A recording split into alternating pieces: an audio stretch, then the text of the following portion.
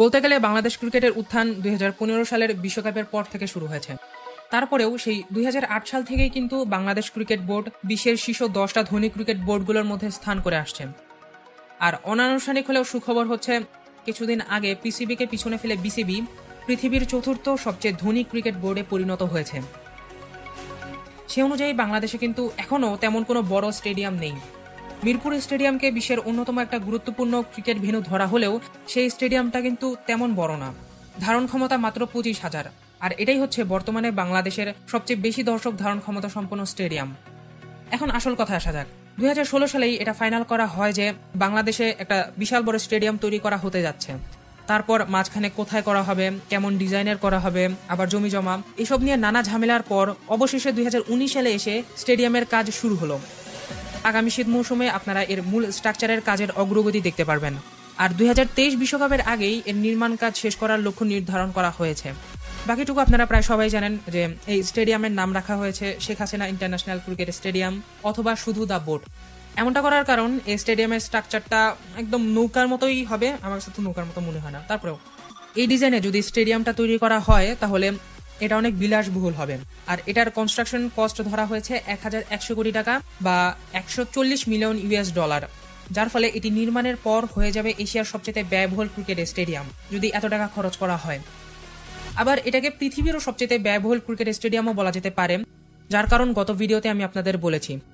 বলে রাখি, new Sardar Patel cricket stadium এটা কিন্তু রিকনস্ট্রাকশন করা হচ্ছে, অর্থাৎ এই স্টেডিয়ামের ধারণ ক্ষমতা বাড়িয়ে 1,10,000 করা হবে। এই রিকনস্ট্রাকশনেরই বাজেট ধরা হয়েছে $100 মিলিয়ন।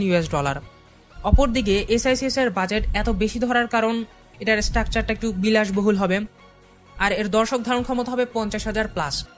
স্পেসিফিকভাবে এখনো কিছু বলা হয়নি, খুব সম্ভবত 70 থেকে 80,000। বলা হয়েছিল যে ইডেন গার্ডেনের চেয়ে বেশি হবে, আর ইডেন গার্ডেনের ধারণ ক্ষমতা 68,000। তাহলে ধরেই নেই যে এসআইসিএস এর ধারণ ক্ষমতা 70,000 হলো। তাহলে এটি মিরপুর স্টেডিয়ামের প্রায় 3 গুণ, চিটাগংয়ের জহুর আহমেদ চৌধুরী স্টেডিয়ামের চেয়ে প্রায় 50,000 আর সিলেট স্টেডিয়ামের চেয়ে প্রায় 52,000 বেশি দর্শক ধারণ করতে পারবে। এখন আপনি যদি আমার অ্যানালাইসিস মানেন তাহলে আমি বলবো যে এর চেয়েও বেশি দর্শক ধারণ করতে পারবে স্টেডিয়ামটি। একেবারে শুরুর দিকে না হলেও ধীরে ধীরে এর ধারণ ক্ষমতা বাড়ানো হতে পারে, কারণ $140 মিলিয়ন এটা একটা বড় অ্যামাউন্ট। এটা সম্পূর্ণ তো আর ডিজাইনের পেছনে খরচ করা হবে না। যদি $40 মিলিয়ন বা $20 মিলিয়ন ডিজাইনের পেছনে এক্সট্রা খরচ করা হলেও $100 মিলিয়ন কিন্তু বাকি থাকে, যেটা দিয়ে একটা বিশাল বড় স্টেডিয়াম অনায়াসেই তৈরি করা যেতে পারে। আবার ডিজাইনের ব্যাপারে আমি সিওরিটি দিয়ে কথা বলতে পারতেছি, তার কারণ জানেন যে কিছুদিন আগে বিপিএল এর সময় আইসিসির প্রধানকেও কিন্তু আমন্ত্রণ জানিয়ে এই ডিজাইনটা দেখানো হয়েছে। তাই আমরা বলতে পারি যে বর্তমান ডিজাইনটা মোটামুটি ফাইনাল। আর গত ভিডিওতেও বলেছিলাম যে ক্রিকেট স্টেডিয়ামগুলোয় এ ধরনের স্ট্রাকচার বা ডিজাইন এখন পর্যন্ত দেখা যায়নি। এ তো গেল স্টেডিয়ামের কথা।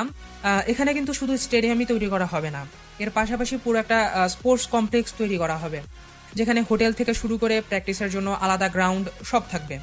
এখন যেমন খেলোয়াড়দের প্র্যাকটিসের জন্য মিরপুরের ছোট একটা জায়গা অথবা আসল ভেন্যুই ব্যবহার করা হয়, সেখানে কিন্তু প্র্যাকটিসের জন্যই একটা আলাদা মাঠ থাকবে, পাশাপাশি জিম, সুইমিং পুল আর যা যা লাগে। আর জানেন যে স্টেডিয়ামটা পূর্বাচল নিউ টাউনে তৈরি করা হচ্ছে, যেটা হবে বাংলাদেশের সর্বপ্রথম স্মার্ট সিটি। ভবিষ্যতে এই সিটিটাই ঢাকাকে রিপ্রেজেন্ট করবে বিশ্বের সামনে।